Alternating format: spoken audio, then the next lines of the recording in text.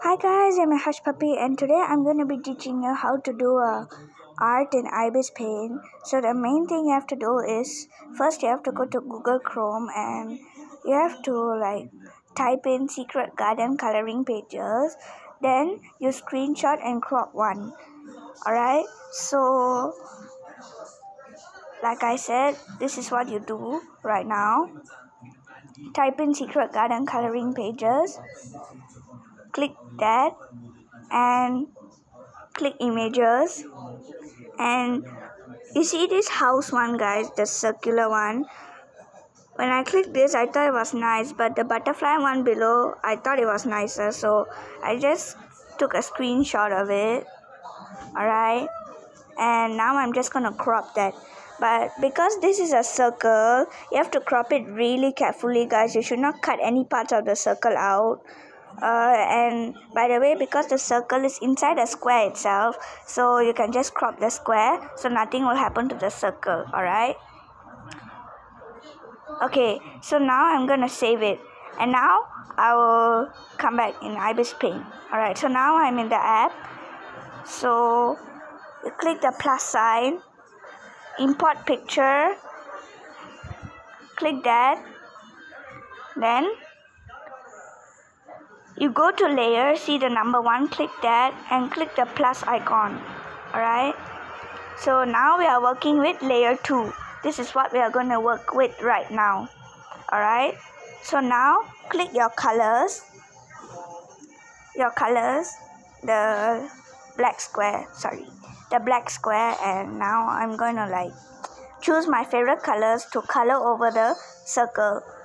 Now it's alright if your coloring goes out of proportion, like it's not within the circle. It's alright, because later it'll get better. Alright, so now you can just watch me fill in all the colors.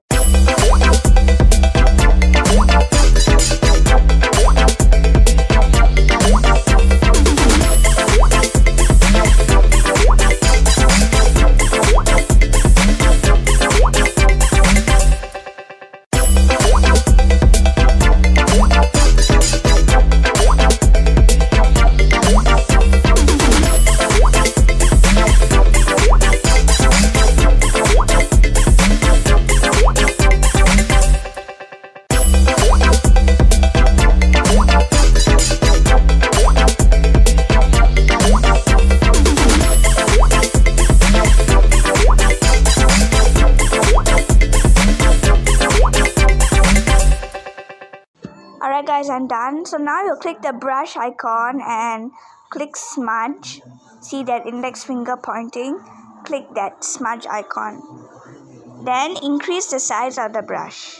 Alright, then you go in a circular motion where it becomes like a swirl in the middle, like something like this. So this is what you mainly do, alright, so that the colors, they appear really well. Instead of using other effects, I recommend you all to use smudge, because it's really cool. And you might see all these plain parts at the top. It's alright, don't worry about it. It happens like that, alright, so don't worry about it. It's normal. It happens like that all the time.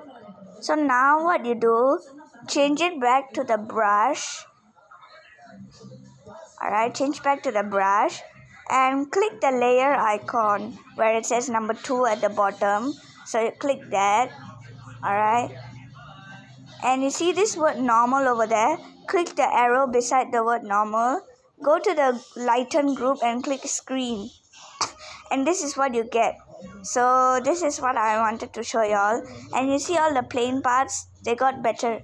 Alright guys, so thank you for watching. Make sure to subscribe, like, comment and share, and I'll meet you in my next video.